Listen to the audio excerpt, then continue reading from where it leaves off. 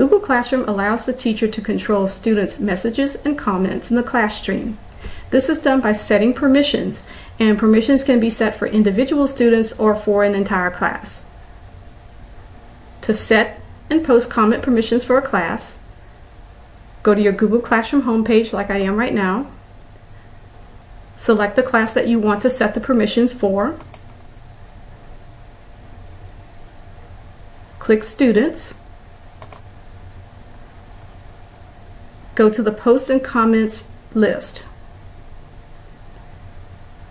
And when you select the drop-down, you will see that there are 3 permission levels.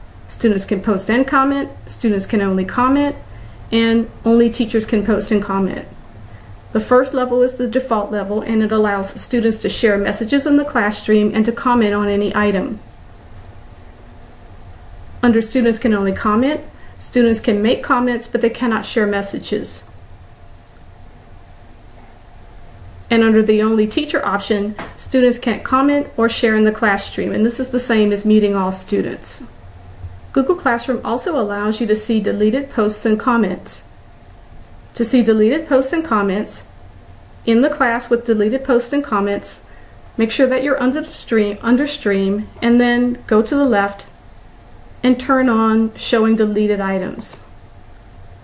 Whenever you're ready to hide deleted items again, simply click, and deleted items are now hidden.